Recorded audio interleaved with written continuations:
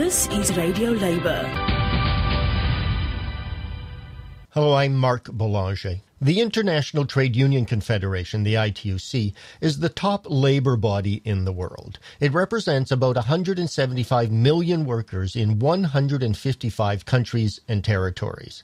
It has just released a report saying that the austerity programs being implemented by many governments are extending the economic crisis and undermining labor rights. The report is entitled Ideology Without Economic Evidence: The International Monetary Fund's Attack on Collective Bargaining. I talked to Sharan Burrow about the report. Ms. Burrow is the General Secretary of the ITUC. I asked her how the International Monetary Fund, the IMF, had been attacking collective bargaining rights and why it was doing so. Labour market policies and the attacks on labour rights came as a third wave of the crisis. You saw the crisis born and bred of corporate greed, of financial speculative greed. You then saw it turn into a bitter crisis of unemployment. And of course, while we had some hope in 2009 and 2010, initially that governments globally through the G20 were going to take responsibility. You may well recall that Gordon Brown said in 2009 that never again would the financial sector be in control of the real economy. That was followed up 6 months later in Pittsburgh, where President Obama said quality jobs will be at the heart of the recovery. 6 months again in Toronto in 2010, you actually saw the world shift. The ideologues had won, that austerity was born as a result of demand for budget deficits. And of course, coinciding with that, we saw the transfer of public money into the banks. So in other words, the sovereign debt became accumulated as a result of transfer of corporate wealth or private wealth onto the public payroll. Alongside of those austerity measures then came conditionality, as government after government in Europe in particular, but beyond, were forced to go to the IMF for bailout measures, or indeed supported in Europe by the European Central Bank and the European Commission. The austerity measures were extraordinary. They not only slashed wages and pensions and other social protection entitlements, but they went to the very heart of labour rights. So you will find in places like Portugal, there's an absolute condition that says that minimum wages won't go up unless it's reviewed by effectively the IMF and their partners. You will find that they determine that the extension of collective bargaining to an industry sector is not possible unless there was a particular percentage of businesses covered by employers and workers. This is at the heart of an attack on both the capacity for collective bargaining to distribute wealth effectively, the rights of workers generally, and of course that undermines the very aggregate demand on which you could try to stabilise and rebuild economies.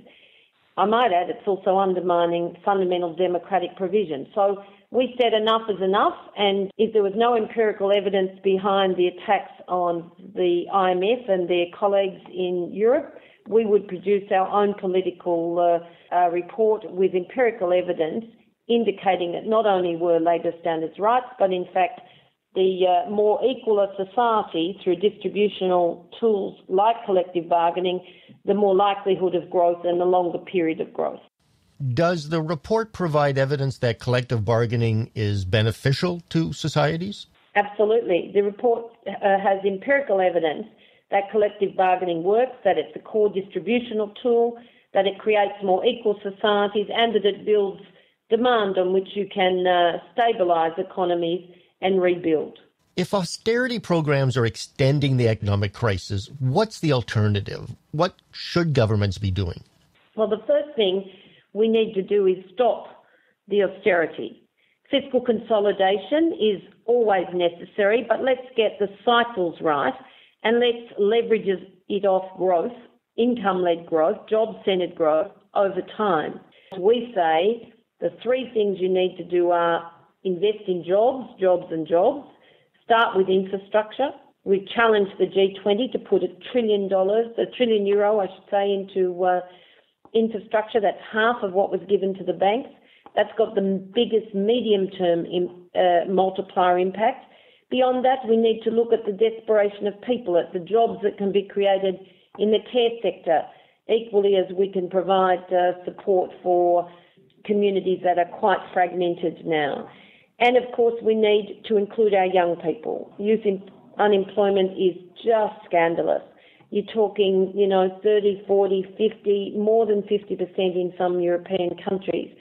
So let's start with inclusion. Scale up apprenticeships. Let's give our young people guarantees of work and or employment in regard to that school to work or university to work or technical college to work transition. And of course, we want to see better social protection, particularly when you know that of all the people who lost their jobs in the crisis, 84% of them had no unemployment insurance. So the answers are there. There is money. It's simply a matter of political will. So what happened? At the start of the economic crisis in 2008, there was a lot of talk about regrowing economies. Yet we ended up with all of these austerity programs, which even the IMF now says have gone too far, that they're worsening the situation. So what happened? One of the more sensible directors of the IMF, a person who represents part of Europe, said to us, the point was always to determine what fiscal consolidation measures were necessary, but to put them in place when the recovery had taken root. Well, of course, that didn't happen. And along with it, the dialogue that has been used previously by successful countries to ensure a pathway forward that had the trust of workers, of their families, of the communities generally, was not put in place. Unions were cut out of the picture, employers were cut out of the picture, and conditionality born from bureaucracy and ideology without evidence was put in place. Consequently, we now have recession across the Eurozone. What is the ITUC's role in regards to international institutions such as the IMF? We have an advocacy role and we have a consultative structure in most of the organisations. Certainly, I have to indicate that there's been no lack of engagement with the IMF. We simply agree to disagree about the evidence of the attacks on distributional tools like collective bargaining. We certainly have had a recent commitment as part of that dialogue from the Managing Director, Christine Lagarde, that ILO standards shouldn't be undermined. To date they have, but if in the future they aren't, that's a good step forward. There's no agreement yet on what that means in terms of collective bargaining systems, but it's a good opening for further dialogue. We have also had a commitment from the Managing Director that, in fact, minimum wages can play a role.